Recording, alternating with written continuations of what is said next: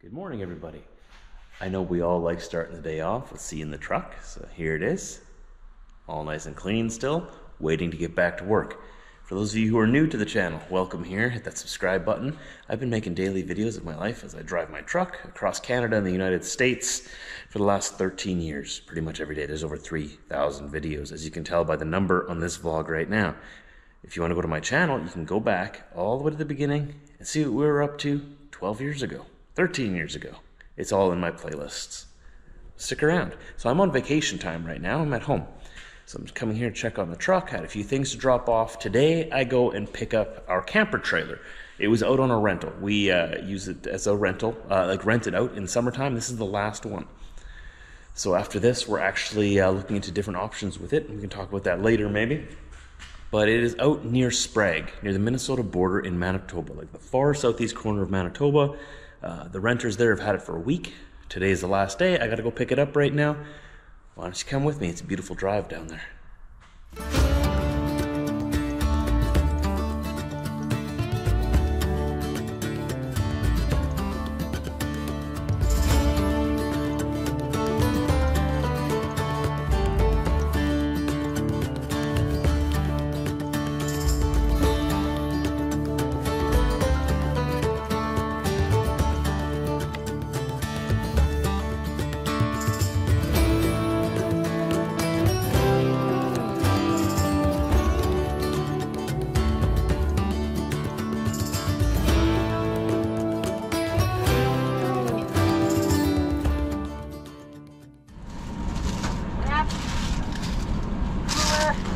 Coffee. Perfect. Thank you. Have a night one. You too. You like that? Yeah. 886. Oh, never mind. Keep on going. Okay.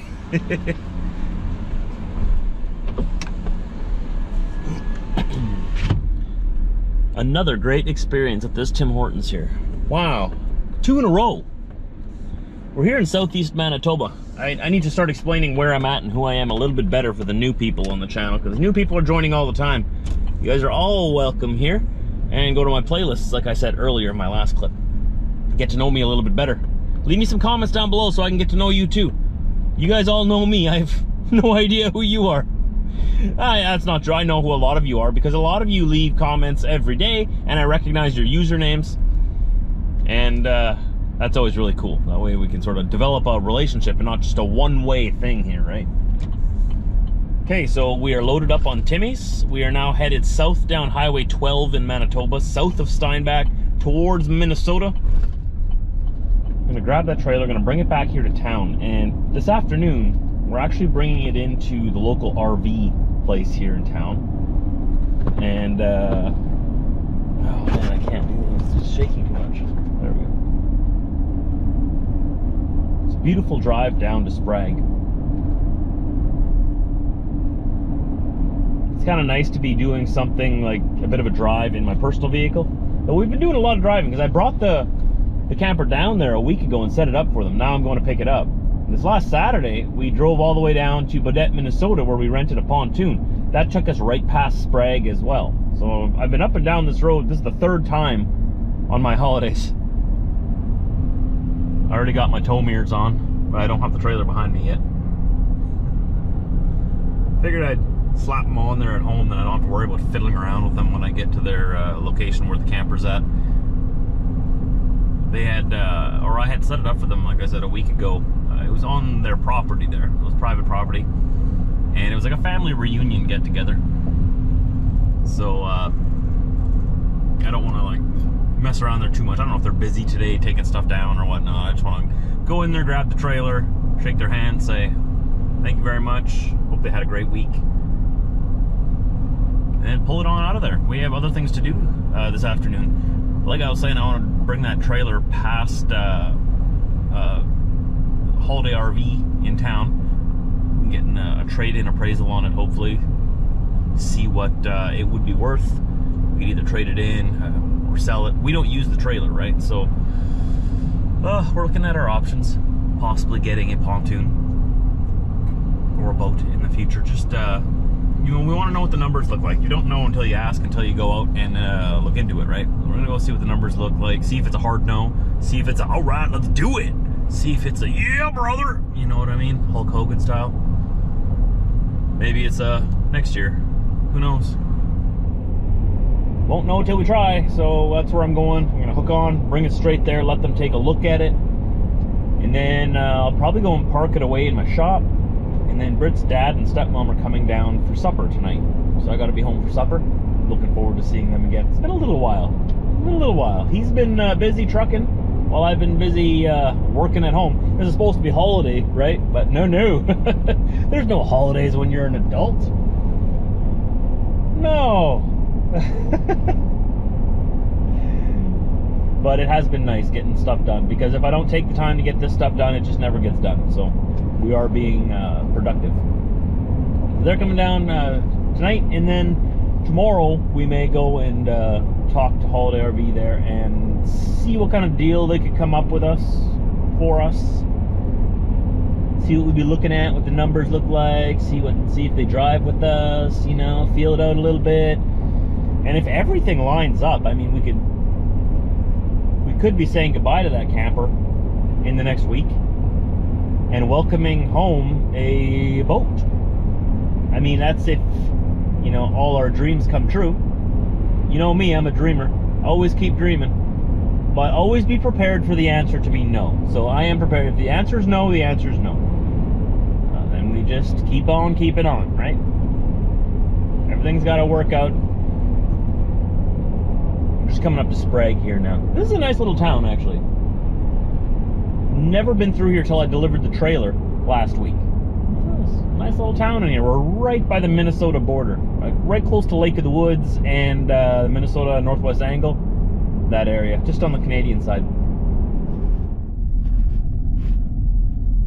Welcome to Sprague, Manitoba. Tiny little community.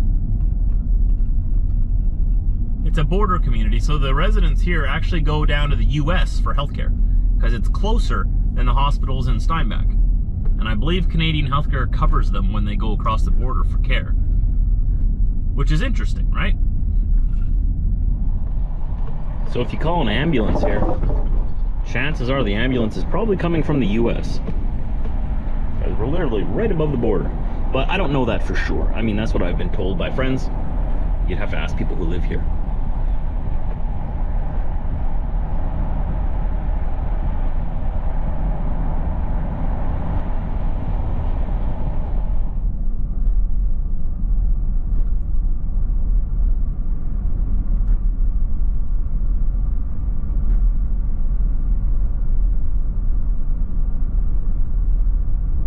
I'm pretty sure I remember how to get there. I haven't had my GPS set or anything this time. There's only so many roads here, so you go down a road once. So yeah, you take the road to get there. Which road? The road. Ooh, we had a little bit of rain here.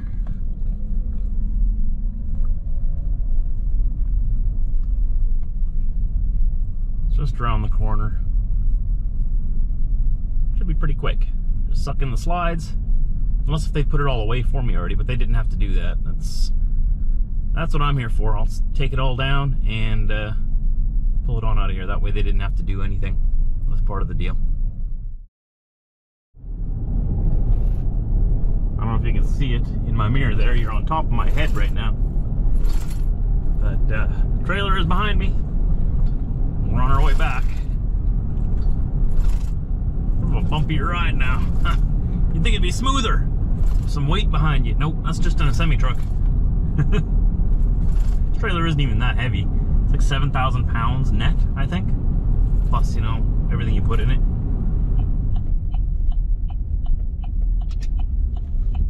We're back in town and we're pulling into Holiday RV. I'm not sure where I should park. Construction vehicles over here. Huh. Usually that's where we would park, over there.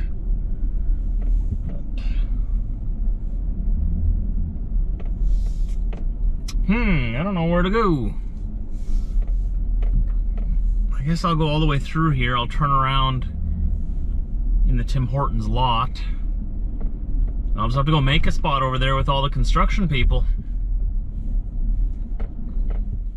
I just pulled Old Blue out of the shop here. We're done over at Holiday RV. We had some, we talked some numbers.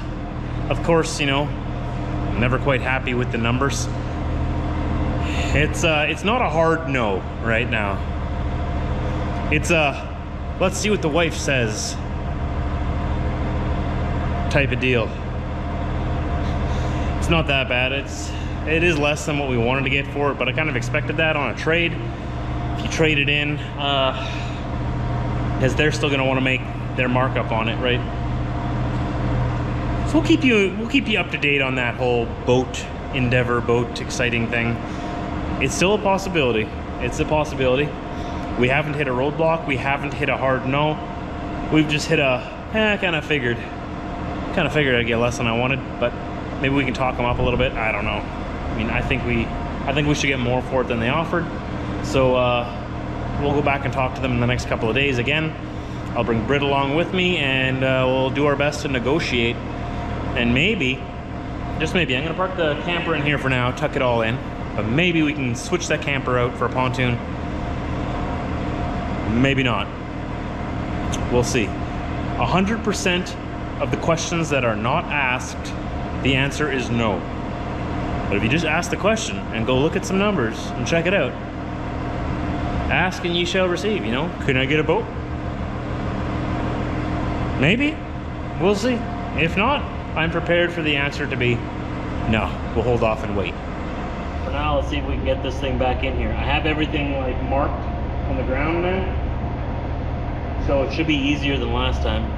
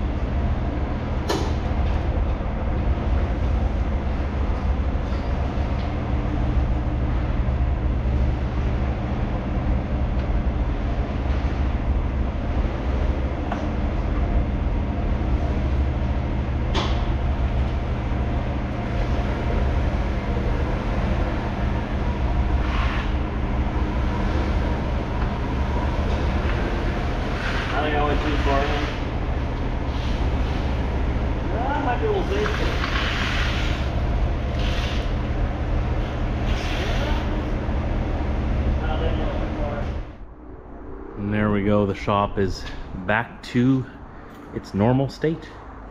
Chaos! And who knows, maybe we'll be pulling that thing back out of here right away to go get rid of it and trade it in for a boat.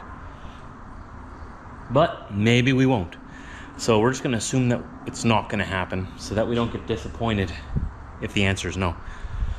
So maybe, but also probably not.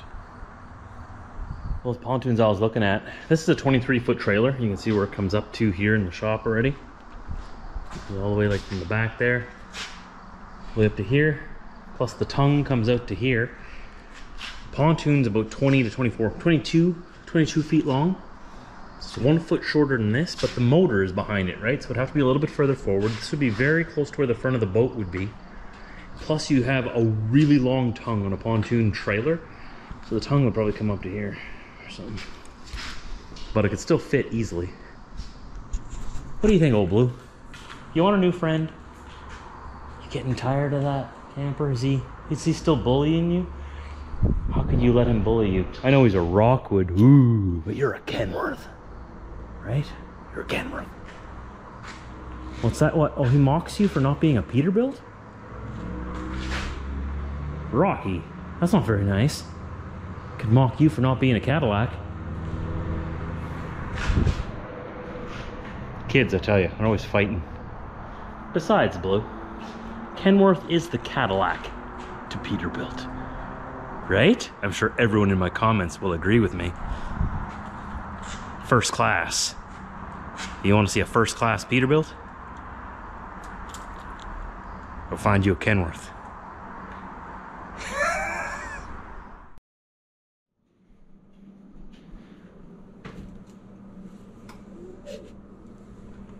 you doing? Making special French fries for the baby boy. Special French fries. Sweet potatoes. Oh, very, very, very fancy. Very French and fried. Oh. So what are they called? Sweet potato fries? Yeah. Probably good. Good. Mm-hmm. What you doing now? Making us dinner? Oh. Do we get sweet potato fancy French fries too? No. None for us. He gets all the good stuff. That's not true.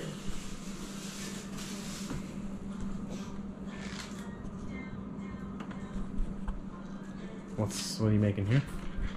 Just those Greek shrimp bowls. You know, with the shrimp and the rice and the veggies and the homemade Greek dressing. Sounds very healthy. It is. It's one of your favorite meals. It is, yeah. It tastes delicious. There's a lot of work to make. Thanks for going through all that work. Yeah, you're welcome. Yeah, so you have to chop these things up. Eggs. It's not it's time consuming. It's just not hard because you don't actually have to cook anything besides the rice. As long as you get pre-cooked shrimp, you're in business. And I did. So I was just telling them we're probably thinking about talking more about a boat in springtime, right? Mm-hmm. I don't think we're in a good spot right now to do an impulse buy and just run over there and grab one trailer and but it's tempting. It's tempting, but they didn't give us what we wanted for the trailer. They didn't offer what we wanted. I guess we could go back there and haggle them a little bit and try to get more out of them. Oh, I have no problem doing that. Yeah. None. We could, but half the season's done already. You know, we might even be able to go in there, buy a boat in January and get a pretty good deal. We might, yeah. Buy one in wintertime.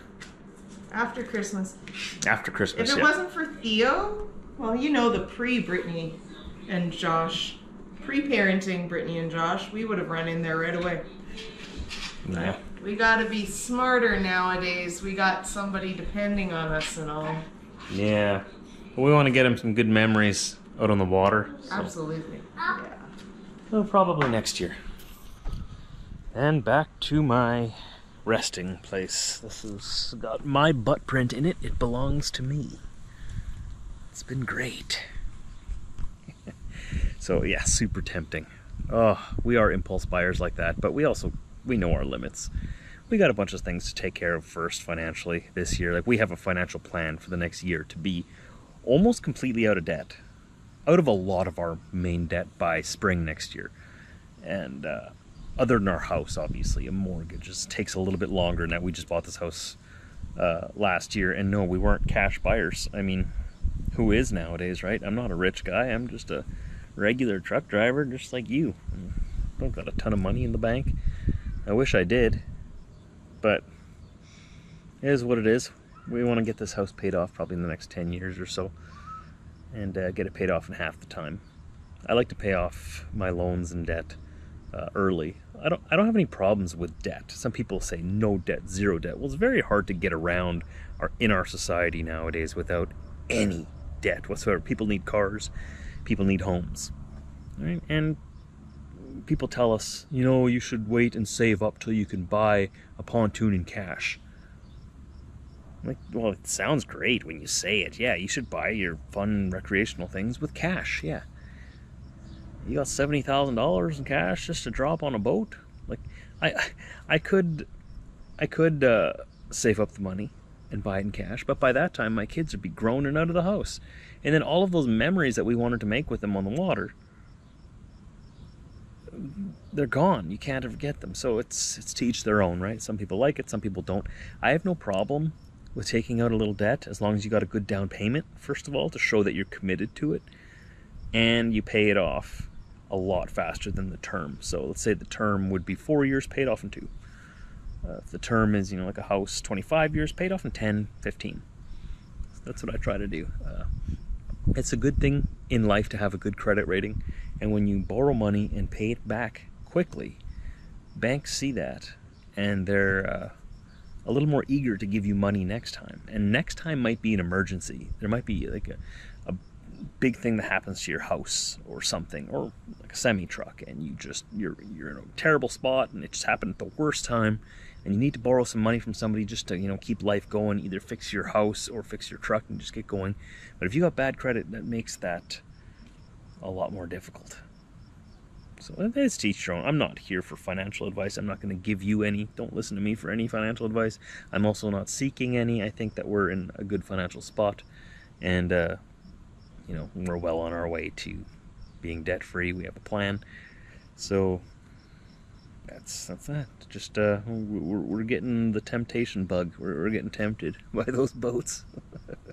We will get one. We will have a boat, but it won't be this year. We'll talk about it again next year. I was thinking though, if you buy it in wintertime, there's got to be some kind of like discount price for buying it in January, right? We'll have to go talk to them then, but it'll be after Christmas for sure. January, February, when we start thinking about it again. Well, actually, I'll be thinking about it the whole time.